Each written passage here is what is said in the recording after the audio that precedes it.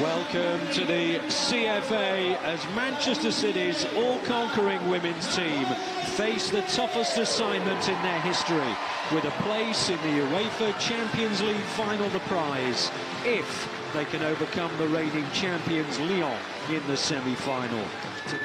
Having dominated domestically, we're about to know how good they are internationally, and that's off the line. The header from Wendy Renard, it was cleared on the line. The referee's given a handball and a penalty. Wow. She's given a handball.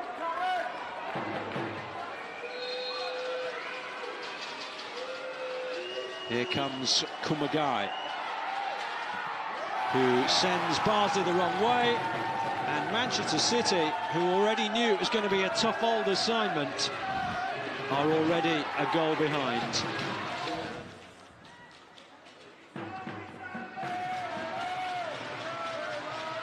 Here's Duggan though for City. It's a great ball to Asllani. Now then, first chance for City, and it's taken. And City are back in the hunt already.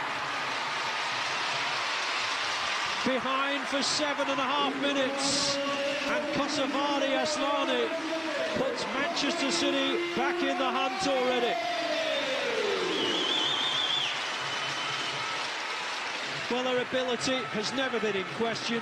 Their character and determination hasn't ever either.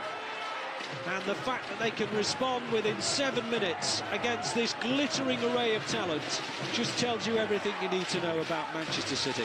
Up against the likes of Alex Morgan on the ball here as Asllani pokes it from her. It's good play again. Oh, and they're in front again. Marozsán, the German, puts Lyon 2-1 in front. Alex Morgan pivotal in the move, and then Dzsenifer Marozsán with the side foot finish into the corner of the net. Now Uava. On towards Le Sommer. 3-1. Eugénie Le Sommer on as a substitute in the second half, and she tucks it into the corner of the net with a big chunk of it taken off the pace by Bardsley, but it wasn't enough. Christensen will take it. Horton in the middle, McManus waiting as well. McManus, it's in, is it? No.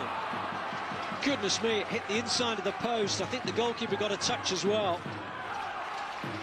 Well, I'd like to have goal line technology, because that looked mightily close to crossing the line.